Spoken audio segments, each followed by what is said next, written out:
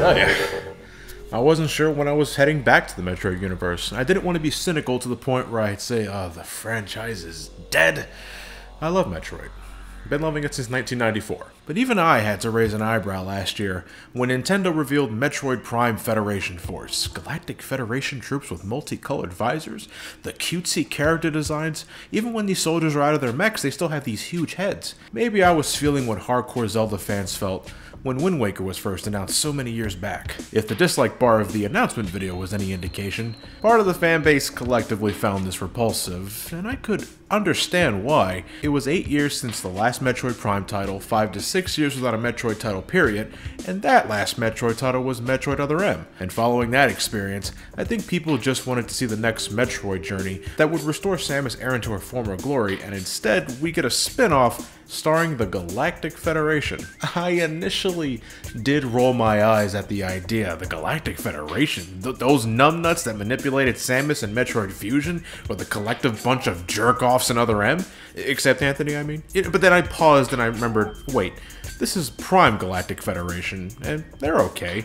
They get themselves killed a lot, but they ultimately mean well. I respect Samus a great deal. Adam Malkovich has nothing on Admiral Dane. The title, as well as the idea of controlling a set of Galactic Federation troopers with these exaggerated features, made it felt like I was being sold a Metroid Prime toy line. You know, like those action figure sets from your favorite cartoon, anime, or comic that didn't have much to do with the current product, but you got it anyway because those commercials were in your face about it? Metroid Prime Federation Force. Samus Aran has sent a distress signal and needs your help. The Galactic Federation Force has sent 4 of their elite to do the job. Captain Azatz gives the opposition the cold shoulder. Chief Blaze scorches the space pirate scum. Major Para delivers a shocking ultimatum. And Sergeant Peter scores some Mountain Dew.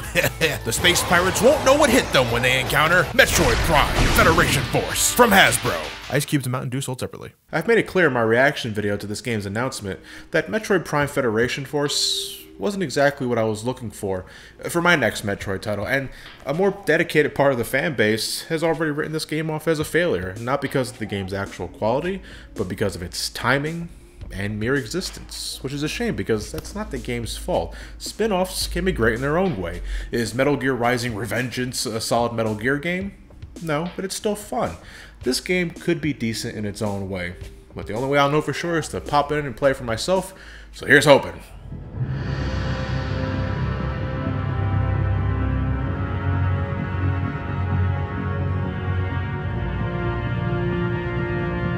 With the source of Phazon being completely eradicated thanks to Samus' heroic efforts at the end of Metroid Prime 3, the Galactic Federation is taking it upon themselves to beef up their arsenal to take on any future threats. Finally. Instead of developing their own variety of Samus' power armor, they go a little above and beyond and make these ginormous mechs. Someone didn't watch Iron Man, and we all know how that turned out. Still, the suits are more than capable of keeping things in check. They can fire charge shots, missiles, they have a selection of elemental-based weaponry, including fireballs, ice shots, and thunder beams. They can hover off the ground for a couple of seconds. Just think of it as Prime Samus without a space jump, grapple beam, or screw attack. I shot that asshole dead. And it's a good thing to develop these suits when they did, because not too long after giving the new toys some field tests, space pirates returned to begin causing some chaos. And it just so happens they developed technology that makes their soldiers super huge, so you wouldn't really know that when you compare them to the Federation Force. Apparently, they're the size of Omega Pirates now. That's pretty fucking big. The Galactic Federation travel across 3 planets in the system to find out what the space pirates are up to, getting updates on their mysterious size-changing technology, and finding out their ultimate plan with the occasional assistance of the one and only Samus Aran. She doesn't show up too often, which I was sort of expecting, but when she does, she makes sure you fucking remember. You know, it's a basic plot. The space pirates are developing an all-powerful weapon. You as the Federation Force have to stop their nefarious plans. You hop through a ton of mission-based obstacles, learning a bit about your current whereabouts, though nothing to really give any of these locations any deep lore and whatnot. And then about 10 to 12 hours later, your team saves the day. In my case, the Johnny Squad. What do you get when you combine 3 assholes that make YouTube videos together? The Johnny Squad. Which makes this image a fan made for me a few months ago all the more relevant. A big thanks to my buddy Ted from BrainScratch Commentaries and Derek from GameXplain for the local co-op shenanigans. It was, certainly an adventure, for better or worse. And before going any deeper, you probably already know where I'm going with this, but Metroid Prime Federation Force is a game best enjoyed with local co-op, online assistance, all of that, and you probably already assumed that, but it's a safe assumption because this is a multiplayer Metroid Prime title. And it's not like Metroid Prime Hunters where you fight each other. No, this is a co-op Metroid Prime. To some degree. Up to 4 players can suit up and tackle mission objectives together. At the end of each mission, your score is tallied. Basically, it means to wave your E-penis around. And you score medals for achieving certain objectives. The more medals you earn, the more modifications you can add to your suit, like weapon upgrades or paint jobs when you want to look ridiculous. If you have the Samus or Zero Suit Samus amiibos, you can unlock their exclusive paint jobs. I enjoy using the Bounty Hunter skin, not just because I'm probably in denial, but this skin lets you carry more missiles, and it adds up like you wouldn't believe. Just ask my co-op buddies. Now, I don't think they're absolutely necessary. Ted and Derek got through the game just fine, so don't feel left out if you don't have any amiibos. And if you got friends by your side, trust me, you got enough firepower as is. When you choose a mission, you and your friends select a number of weapons and items available from this toolkit. Since ammunition is shared between all of you, you gotta consider who's gonna be the missile guy, who's gonna be the element guy, and who's gonna be Mountain Dew bitch. It's a thankless job, but someone's gotta do it, though I'm not a fan of how you have to launch the energy tank from your gun and then collect it to restore health. It's just an unnecessary step that can eat up time in the heat of battle. It's important to consider who fulfills what role. You don't want to find yourself uncoordinated and losing all of your health, because if one guy goes down, the whole team suffers, and they gotta waste time getting your ass back up. Enough time that makes you miss the clear goal by a fucking second. But it's not the end of the world. It's better than single player, because if you wipe out there, you gotta start the whole mission over, and I'll get more on that in a minute here. If you work well together, you wreck shit hard in this game. Space pirates, bosses, these breakable rocks. Nothing lasts for very long here, but I think that's the reason you play co-op, to feel that satisfaction from teamwork. You can score those mission objectives and bonuses without breaking too much of a sweat, and there may be a bit of drama over who gets what when you finish a stage, but that goes for any co-op game with a reward system. Federation Force emphasizes shooting things above everything else. You see something moving, you shoot the fuck out of it. You got something in the way, blow it to Kingdom Come. The action is plentiful, and the puzzle solving is sort of light. But it's a little easier for me to swallow this time around since I have Metroid Prime Hunters under my belt, and I knew since day one that Federation Force wouldn't abide by Metroid law from the get-go. I actually went and revisited Prime Hunters after playing this. Basically no reason to with the Nintendo Wi-Fi service shut down, but Adventure Mode is still there, and while I wouldn't recommend this as a full-out Prime game, I have grown a little softer to it, but fuck this control scheme, my hands still hate it. Federation Force uses a more traditional control scheme, something close to what I recommended when I looked at Prime Hunters during my Metroid Prime 3 video. You lock on and strafe with the L button, use the gyroscope to tilt your cannon with the R button, shoot with the A button, jump with the B button, launch missiles with the Y button, and switch weapons with the X button. A control configuration that's much easier on my hands, and one I'm more familiar with. It's essentially Prime, without the Morph Ball. No, the GF troops don't get much, if anything, in mobility upgrades, which strips away from the allure of the Metroid formula. Again, it's more about shooting things here. Occasionally, you'll be required to use your noggin and reflexes for a couple of things, and Federation Force throws a few curveballs at times to keep you on your toes. There's a higher percentage of action compared to other Prime games, yes, but when it wants you to do something a little different, it sticks out, I find, in a good way so that you don't go numb. If Federation Force feels it has to use the Metroid Prime moniker, I do have a certain set of expectations regardless if it's a spin-off or not, and it doesn't hit all the marks, but it does better than I expected. There's still a degree of exploration in this game. Just like previous games, there's an abundance of hidden passages and breakable objects that'll lead you to extra goodies, in this game's case, mod chips, which are these special little doohickeys you can equip to your mech to give your weapons and suit added perks. 20% damage buffs, more space for your stuff, or maybe even a little Samus decoy that drives space pirates nuts.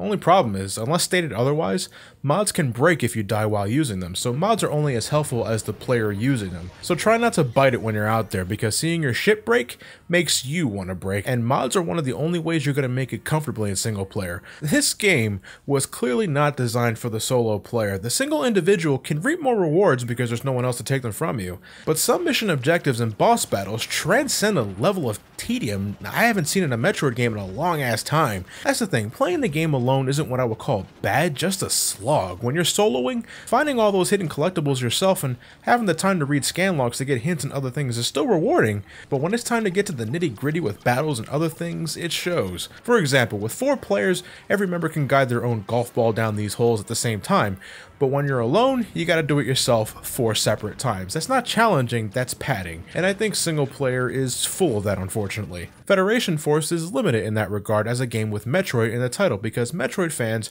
are used to exploring the depths of the unknown as the lone Samus Aran. But to get the most out of this title, where the main protagonists are these 4 nameless GF troops, You need some buddies by your side. If you have friends who might be into that, that's great. I think Federation Force is a solid multiplayer action game. It looks great for the system, though I can't remember much of the soundtrack, and the frame rate is a little shaky when things get crazy in cutscenes.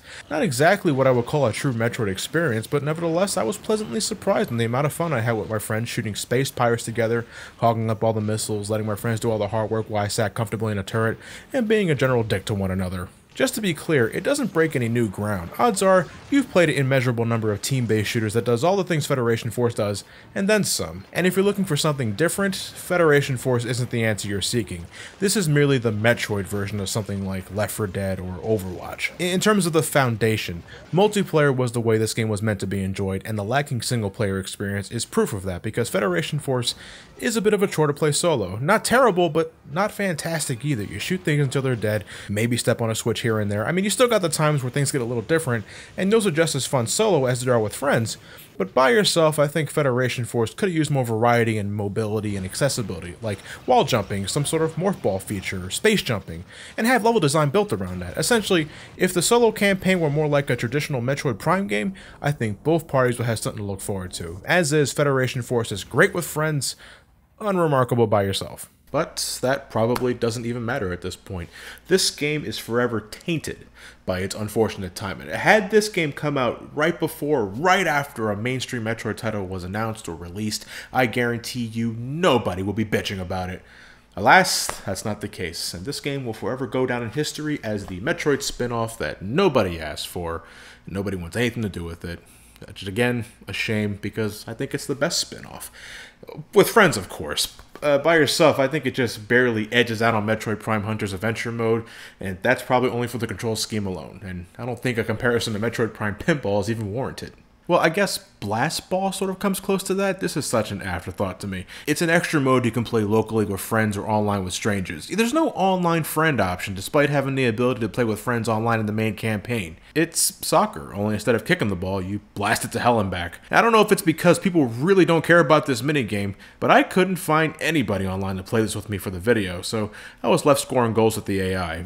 And it's a distraction even after that, nothing more. You're not buying Federation Force for this, I can tell you that. There's a free demo for it on the eShop. Play that once, and you get a basic gist of it. So maybe casual and hardcore Metroid fans have something to look forward to for next week's video.